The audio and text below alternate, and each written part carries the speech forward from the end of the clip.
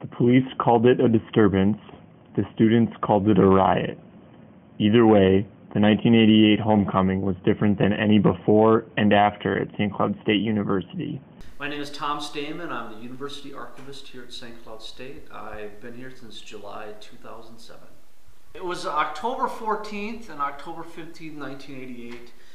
Students along 3rd Avenue South between the 400 and 500 block of that area. So it's actually one block up north from the parking garage.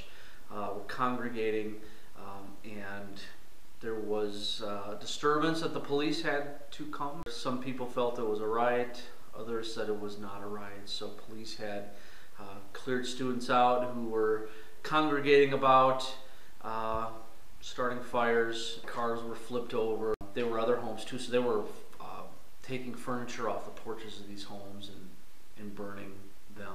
People believe the police were a little heavy-handed and they were arrested for, as you could say, no reason. Estimated that there were 800 to 1,000 people who were on this block or 2-block area. People saying, you know, it was various different things, you know, whether it was a riot or not. After the event, students were looking towards the future and planning to clear the university's bad image. It's part of the university's history. I'm sure there's other things that maybe the university's not proud of, but it's certainly something people should not know about it.